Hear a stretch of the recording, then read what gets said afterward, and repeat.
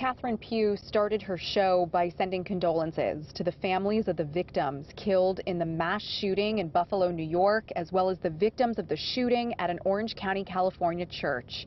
She answered questions and caught up with viewers and says she's excited to be back.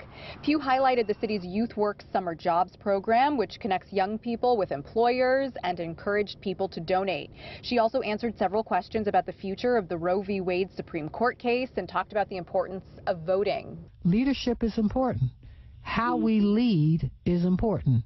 How we spread out our information is important. And every time you place somebody in leadership, ask the question, are they representing me? Right. Pugh was released from a federal prison in Alabama and transferred to a Baltimore halfway house in January. You probably remember she resigned from the mayor's office in May of 2019, a week after federal agents raided her home.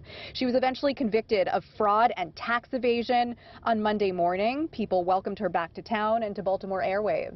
Madam Pugh, how are you, my darling? I am great. I am blessed. Welcome back. And I just want to be brief with this. I thank God for your total transformation. And know that your transformation ministry, church family, we do love you. Oh, I appreciate it. God bless you. Thank you so much for that call. Rachel Menitoff for WJZ.